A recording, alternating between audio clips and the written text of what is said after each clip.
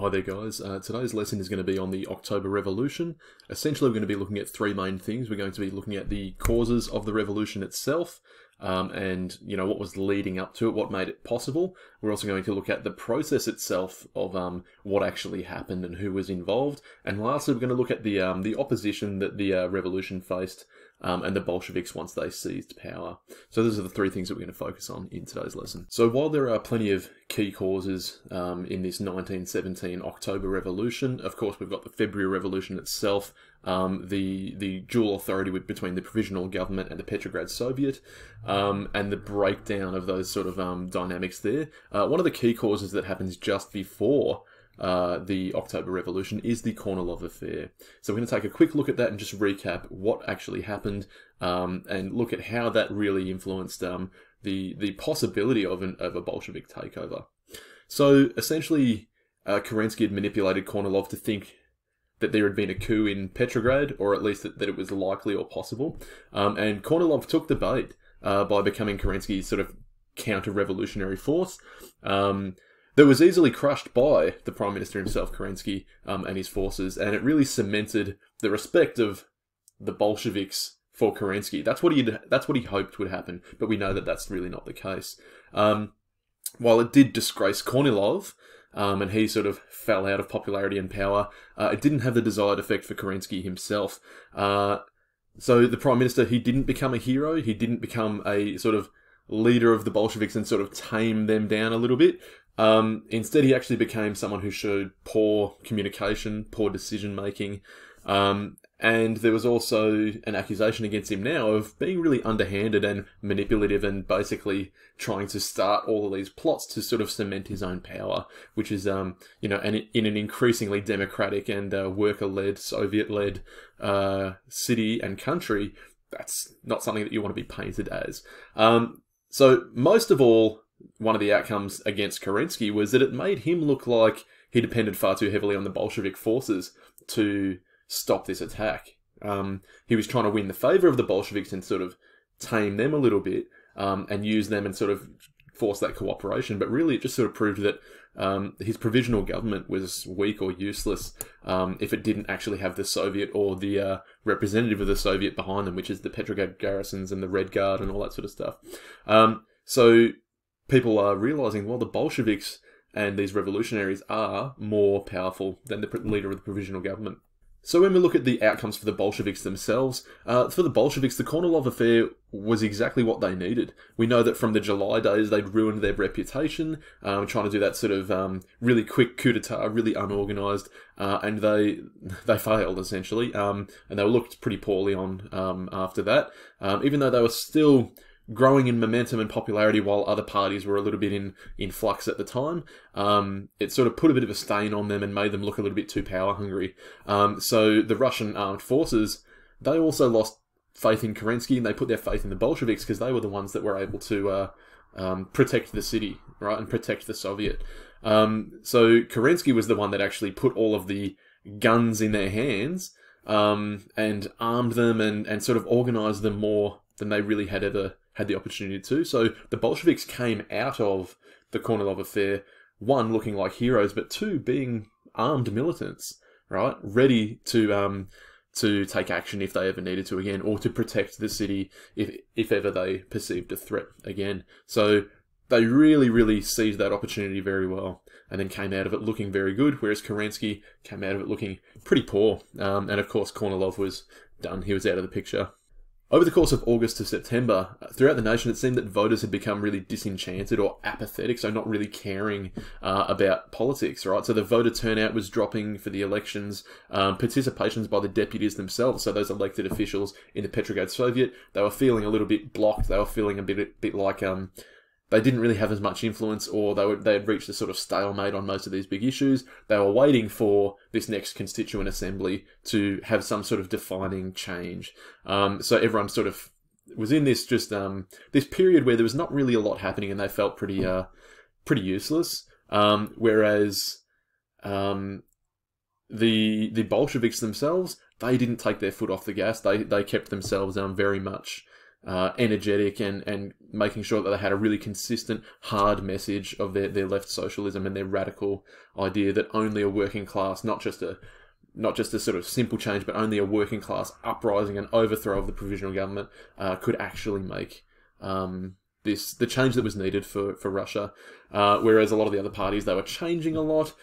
Many deputies were actually leaving parties like the Mensheviks, for example, Trotsky, leaving the Mensheviks and the SR and all that sort of stuff to join the Bolsheviks themselves, not just because they agreed with their policies, but because they had a clear vision. And many of the other parties didn't at the time. They were changing a lot. Their leaders were in and out. They started on the left and moved far to the moderate or the right side of these issues. And they were feeling very disenchanted with what was on offer, and so were many voters. So the Bolsheviks gave that opportunity for people to have an alternative.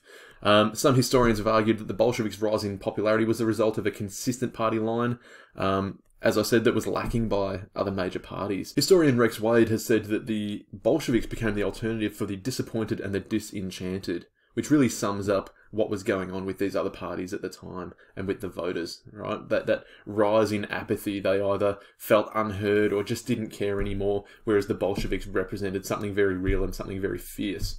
So they wanted to follow that. They wanted to sort of go where the passion was, and the Bolsheviks had it. They were the only ones left with any steam. So you can see here in this graphic, we've got a short table of the municipal elections in Moscow. These are the percentage of seats. So if you look at the change from June to September, you can see a really radical shift. We know that the Socialist Revolutionaries lost a lot of power. Originally a pretty left-wing party, but during this process, during 1917, you start to have a lot of them move a little bit more to the middle, or some even to the right. And so they're becoming less popular, particularly with the working people inside the Soviets. You got the Mensheviks losing a little bit of popularity, 8% there, whereas the Bolsheviks rising almost 40% in their seat percentage, and the cadets rising a little bit as well. In history, we often like to simplify things and put them all in a straight line and say that these were all part of this grand plan. For example, the Bolshevik takeover. So they needed this, and this to happen, and that's what they made happen. But in reality, there's also in history called the theory of accident. The fact that while all of these things are connected and the parties and the people themselves do have a lot of influence, these perfect moments in time happen because certain things are happening simultaneously or happening to give them that opportunity. And we really do see that with the October Revolution, simply in the fact that Kerensky tries to manipulate things to his advantage, but really he, out of pure accident or pure mistake, he creates the perfect opportunity for the Bolsheviks to take over. He gives them that excuse and they know that they will get the support of the Soviet and the people in response to what he's done. So we really do have the perfect storm. We know that in 1917, the Bolsheviks have started to gain a lot of momentum. They're sort of recovering from their July Day failed coup. We know that since its inception, the provisional government have been declining in their popularity. They were never elected. They were always going to be second to the Petrograd Soviet.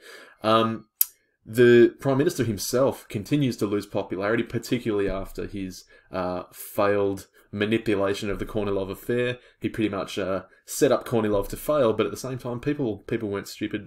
They got wise to that and saw that he was trying to be a bit of a puppet master, but he sort of failed there. And lastly, the Bolsheviks emerged from those affairs largely being organised, having the arms that they needed, and looking like the heroes that the revolution really needed.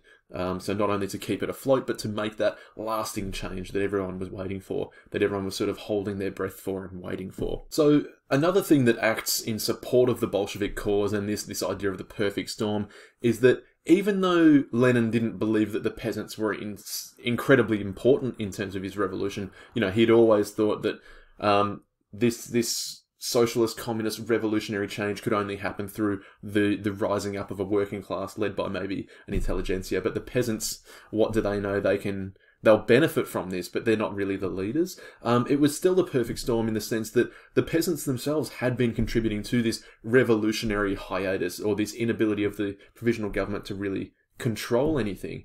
In the countryside, we know that the peasants make up 82% of the Russian population, but in the countryside since late 1916, they've really been disrupting all form of government out in the country. They had been seizing land, burning down manors, basically repeating the uprisings and peasant revolt of 1905-06. They'd been doing the same things again in 1917, and the government couldn't do anything about it. The provisional government was weak. We had a war going on. We don't have the troops to go and stamp this out, and really it's at a time where the Soviets are in control. What they feel is that the workers and the people are in control. So even though Lenin doesn't necessarily talk about the peasants very much, he still makes his universal promise. That's peace, bread and land. Well, that sounds like three things that everyone really stands for, but at the same time, something that really is close to the heart of the peasants. So we've got peace. Well, we know that during the war, a large amount of the Russian troops are made up of peasants, or conscripts at least are made up of peasants, sort of forced to go off, fight in a war they don't care about, and die. Meanwhile, making peasant labour decline. So it's a really, really poor cycle going on there for the peasants. So they're, of course, against the war. Of course, Lenin's also promising bread. Okay, the fact food and the availability of food. We know that for the war effort, the government had been going around and requisitioning grain or requisitioning all sorts of resources. So stealing things off the peasants and saying, sorry, we need this for the government, which is ironic considering what we know is about to come up in the post-revolution stage. Particularly once we get to collectivization and then Stalinism. And of course, he's promising land to them. Well, peasants care for one thing above all, and that's land. The ability to survive themselves without having an authority over them, kick them off, rent them out, all that sort of thing. And also the ability to hopefully make a little bit of a profit.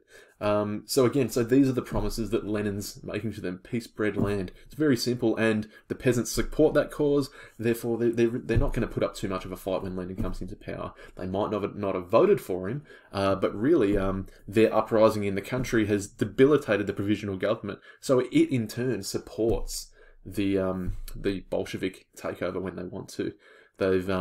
They've really created a bit of a stalemate in the country. So on the 7th of October, we have the Central Committee of the Bolsheviks meeting together with Lenin, and he's denouncing those within the party that are saying, well, no, we need to not do an overthrow, don't take over the government, let's just wait for the Constituent Assembly to happen in a couple of months, because then we'll be voted in and we'll be a legitimate government. And then we can make the changes that we need. We can be as radical as we want to, but at least we'll have the legal backing of the people, so we'll have both the authority and the power. Whereas Lenin says, well, no, we've got our perfect storm right now, we can't wait, we've got all of these things going for us. And he says out loud, history will not forgive us if we do not take power now. He feels that, well, if we wait too long, we won't get this opportunity, we'll miss it, and the world will be worse for it, or at least Russia will be worse for it. As I was saying before, the peasant uprising contributed to this as well. Like, we have this stalemate going on at the time. We have this non-governance out in the country. And, we've got the working people supporting the Soviets more than ever before, hating on the provisional government. And we've also got the war closing. So Russia is either going to leave the war soon, Lenin feels, or the war itself will be ending soon, which both were true. But he realized one of the largest sources of energy and anger for the Russian people was the war. And if we take that away and we solve that war problem, we might not have that fuel or that energy that we need to get them to believe in us when we take over. And when we end the war on day one, So he's saying we can't risk a coalition government.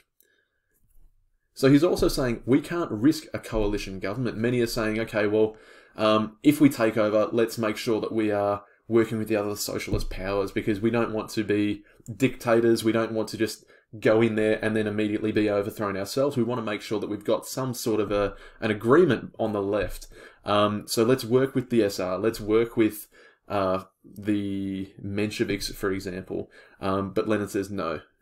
Only the Bolsheviks have the ability to govern effectively. Only a Bolshevik revolution will do it right. So he's a little bit closed-minded there, and he might pay for it in the end. So, in the end, they do come to an agreement. On the 10th of October, the Central Committee of the Bolsheviks meet together. Lenin proposes his idea of an insurrection, and even though there are a few naysayers that disagree with it, mostly they all agree that we are going to have our revolution, we are going to have our insurrection. It just depends on how and when exactly.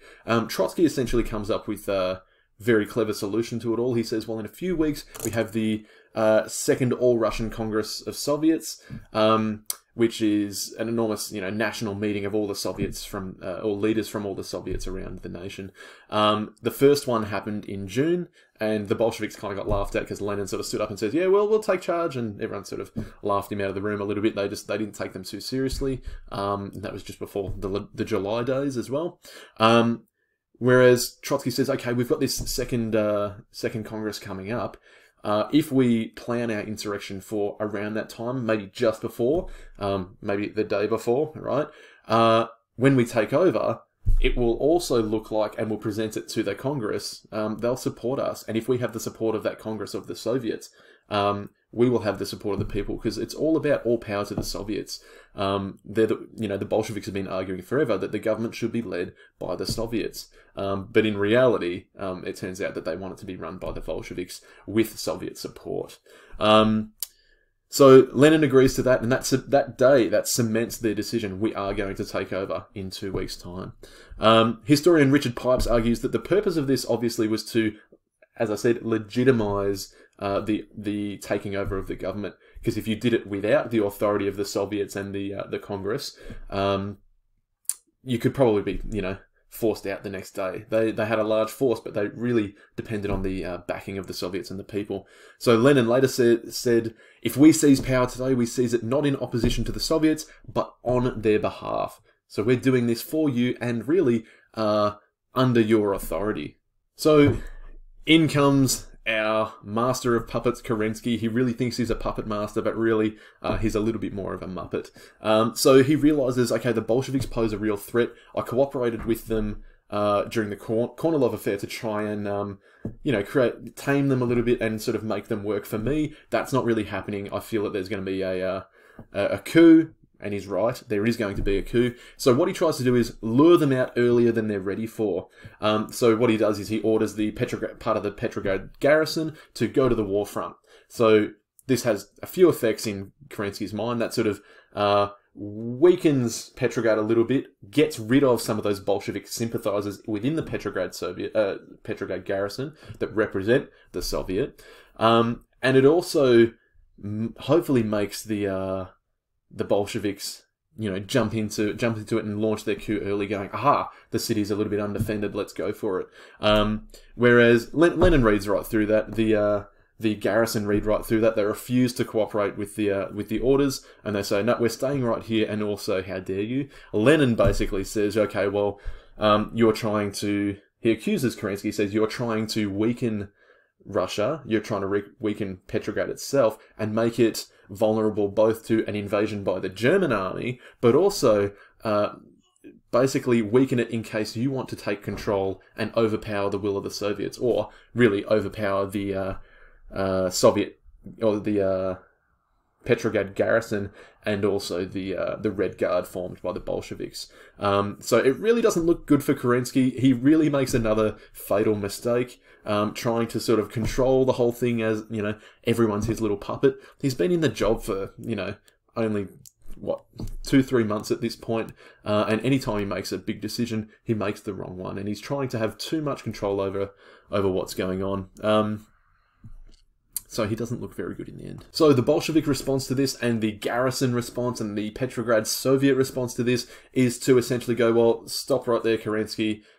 You might be the Prime Minister, but we're going to have to defend ourselves from you, and we're not taking your bait. Instead, the Petrograd Soviet elect a military revolutionary committee, or the Mirevkom, as they're called later, made up of only 5 people. It's 3 Bolsheviks, including Trotsky, and 2 socialist revolutionaries to sort of even the balance there of the socialists. And it existed essentially just to both protect Petrograd from German invasion, so it sort of organises the forces in case of an invasion, but also against any counter-revolutionary attacks by the government itself. So you're seeing like almost a civil war here between the provisional government and the Petrograd Soviet, or the Petrograd garrison. So you're getting the Bolsheviks essentially leading this defense against counter-revolutionary troops that don't really come. So, as if Kerensky hadn't made enough mistakes, he makes his third, final, fatal mistake only a few days, or 1 or 2 days really, before the October Revolution. He can smell it in the air. He might have an informer that's saying, okay, it's absolutely happening just before this Congress happens. So he needs to do something to stamp it out. And, you know, that's his position. His job is to stop his government being overthrown. So what he decides to do is, okay, well, we're going to have to take control of the city with our national troops, but we need to stop the urban workers and the garrison and the Bolsheviks from coming in and sort of messing up our plans. So the first thing that they do is they raise all of the bridges that are sort of used to separate the sort of urban working class areas from the main part of the city itself. So that sort of busy city business centre, if you like. So they close that off and prevent access to them. And they also go around really quickly to try and close down any Bolshevik presses to stop all of this getting out and to sort of stop them, you know, disseminating their radical ideas in support of an insurrection. And lastly, they try to arrest many Bolshevik leaders and also the Milrevkom leaders. So those responsible for protecting the garrison and protecting Petrograd and the Soviet from this national effort by the provisional government to destroy the revolution. So he made a fatal mistake there, and that basically gives the Milrevkom their excuse to act, because they declared days before, if you, Prime Minister, or the provisional government, or any troops on behalf of you, threaten the Soviet or the revolution, we will be forced to act. Well, he puts his foot forward, and so do they. So here's the response. So the Reds respond immediately. Trotsky basically rallies the Petrograd Soviet and its representatives and say, well, we need to defend the Soviet, we need to defend the city from Kerensky's attack. He had violated the decree that we just made the other day. Right, we said, if you put your foot forward, we will put ours, and this is what's going to happen. On the 24th of October, so immediately the next day, the Bolsheviks go around and recapture many of their presses and start printing out their magazines and pamphlets really quickly to spread the word. Armed soldiers, sailors, and workers flood back into the cities, so they, you know, the bridges sort of come back down, and they flood in and try to control the streets. They capture key government buildings. And what's interesting is, even though the provisional government still has very many loyal troops, they realise that it's futile resisting this enormous crowd of people. So many either just sort of walk away, take it easy for the rest of the day, or surrender themselves to the revolutionary troops.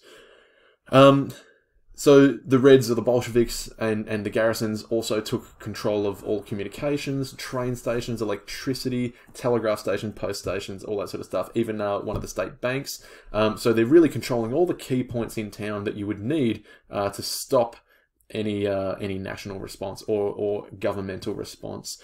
So they effectively had taken control of most of the city, except for the Winter Palace itself, which is where the provisional government operate out of. And on this day, Lenin leaves his hideout to go and lead his people and lead this revolution. He'd been doing most of it from afar, made a few appearances, doing a lot of his leading by newspaper or by secret meetings and speeches and things like that. This is really one of the first times where he stands up and actually takes action. And it has a really electrifying effect. So on the 25th of October, this is when the October Revolution really kicks off. This is the seizing of the Winter Palace sort of overnight. Lenin rocks up, takes control, and some say that it's immediately electrifying, and that people, you know, are shouting. For example, the leader of the assault of Senko says, "To work, our leader is with us, full speed ahead." So he has this electrifying effect or energetic effect on all the people. So they had taken over, they had controlled certain points, but he says, no, we're not done yet. Full steam ahead. Let's get this going. And I'm here with you, which is an amazing moment because most people had not really seen Lenin yet. They They loved him, and they loved his policy, and they loved all of his speeches and what he stood for. But most of these soldiers or urban workers hadn't really had a chance to see him in person. So it was kind of like, you know, their God descending and coming down as one of the people to be with them in this moment of glory, and that's what inspired them, right? Oh, this must be real, what's happening right now, because Lenin's here, so let's do this. So they get really excited, and they assault the palace. As electrifying as Lenin's leadership is, it's still a very amateur production. They failed their coup in July, and it's pretty easy to see why when you look at this. They have a much larger force now. They try to engage a mixture of the navy and their soldiers and the garrisons and the Reds all themselves. They've got all the weapons. They thought they had all the organisation, and they really are pretty disorganised, or a lot of things go wrong, and it really looks like a bit of a mess. And you've got Lenin ends up pacing back and forth for hours, going, let's get our crap together. We're trying to overthrow this palace here, and things just aren't going right for him. For example, we have people trying to take over the Peter and Paul cannons. That was initially going to be the site of the first signal of the assault. So what we were going to do was get a red lantern. That was the agreed upon signal. We're going to hoist it above those cannons, and that'll be that's the go, right? Big problem was that they couldn't find a red lantern. They sort of just made it up on the day and went, okay, well, where do we get a red lantern? The person responsible for, okay, where's the red lantern, goes out looking for it, supposedly falls in a ditch somewhere and gets lost. And eventually finds a purple flare. That's the best they can do. So we'll launch up a purple flare a lot later than we planned on. The cannons that they had tried to capture, because they face the Winter Palace, those cannons themselves were pretty much antiques. They were all rusted and old and regal looking. So they realised they were close to useless. So their quick response was, okay, we know where there's some other cannons. So they went, captured some other cannons, ready to go. Wait, we've got nothing to fire out of these cannons. They didn't have the shells to work with those cannons. So it's almost as if they came up with this insurrection, the day of. They didn't really do their homework. They didn't really plan it out. Another signal that was supposed to happen at the same time as the Red Lantern was also using a cruise ship, or a cruiser, the Aurora. So using the navy and the sailors that were allied with the Bolsheviks to fire a few warning shots at the Winter Palace. That took a few hours because they were a little bit late, and so when they finally fired, things were already sort of underway. So yeah, it was a real ragtag mess, but when you look at the Winter Palace themselves, they weren't very much better organised. They'd sort of barricaded all the doors, but as soon as the first big shots were fired, even though there was very little damage, the reports say that, they were hiding under desks, because many of the troops guarding the Winter Palace had been there for hours and hours and hours waiting for this attack. They thought, oh, well, maybe I've got a little bit of time. Many of them just left for lunch, according to anecdotal accounts. They said, all right, well, we're going to head off and grab a little bit of a bite, go get some dinner. And then, yeah, during that process, it took hours and hours and hours to finally take over the Winter Palace. Not because it was a big bloody affair. There were only a couple of hundred people in the building, or at least a couple of hundred troops. But essentially because it's an enormous place. It took them hours just to track down the last of the provisional government representatives, so those ministers, hiding under tables and in cabinets and things like that. So it wasn't until about 2:10 a.m. that they finally captured the last one of them and said, all right, you're under arrest. Have we got all of them? Okay, cool. And declared their victory.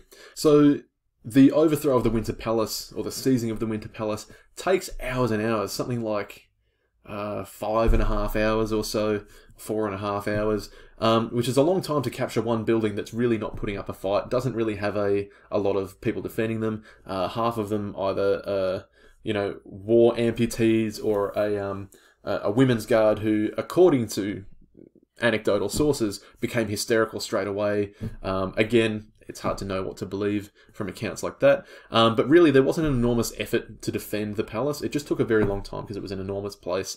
And, having a decisive victory took a lot of searching and a lot of rooms and that sort of thing. So the problem is, that's 2:10 a.m. that they finally declare their victory.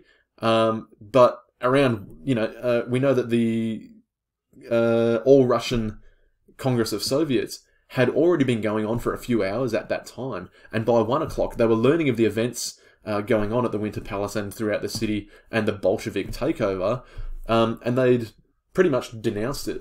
All of the socialist revolutionaries, the Mensheviks, the cadets, all of them just said flat out, no, we reject what's happening and we do not see this as a legitimate takeover. You're using force when we had all agreed upon an election in a couple of months. That's the avenue that we're all working towards, a democracy, not a dictatorship where the strongest rule. So they all denounce it.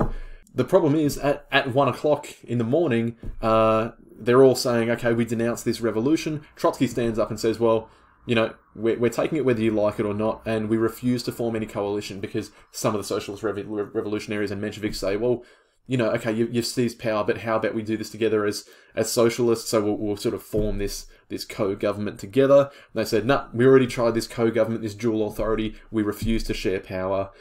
This is how it's going to be. Trotsky's very firm on this, and they all walk out. The only people left in the room are the Bolsheviks. The Mensheviks and the SRs and the cadets, they all thought they were doing the right thing by turning their back on it and just symbolically saying, no, we reject this out of hand. We're not even going to stay and listen to you. But in reality, what that looks like is the Bolsheviks are the only ones left in the room. They have the floor. They have the Congress. They essentially are the only ones that care enough, and they're the winners, is what it looks like to people on the outside.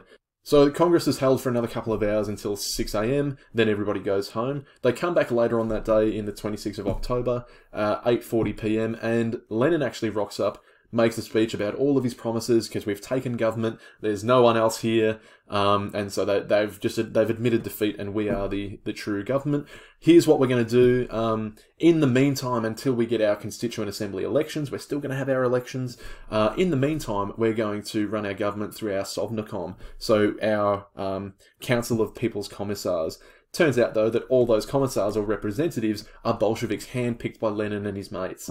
So it's not a great form of democracy, but he at least promises we will have an election.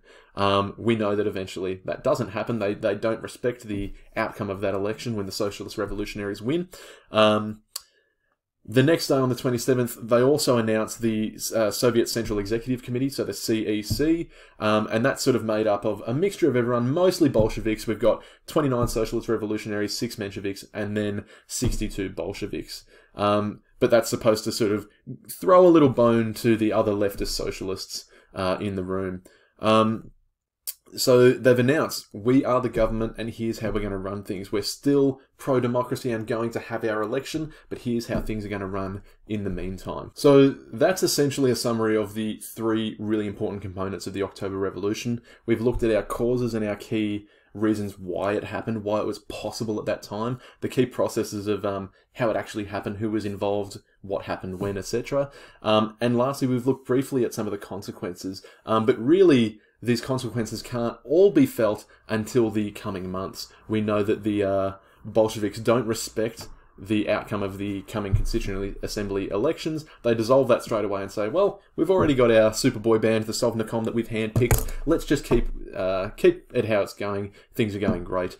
And you really have, as with all revolutions, even though it begins largely with this idea of democracy and representative government, the Bolsheviks believe we know what's best, whether you know it or not, and whether you believe it or not, you, the voters, the people, the workers. So we represent you, we were elected by you, but even when you stop loving us, we're going to keep on loving you. So that's how it goes, and so we've looked at the causes of revolution and the consequences very briefly of this October Revolution.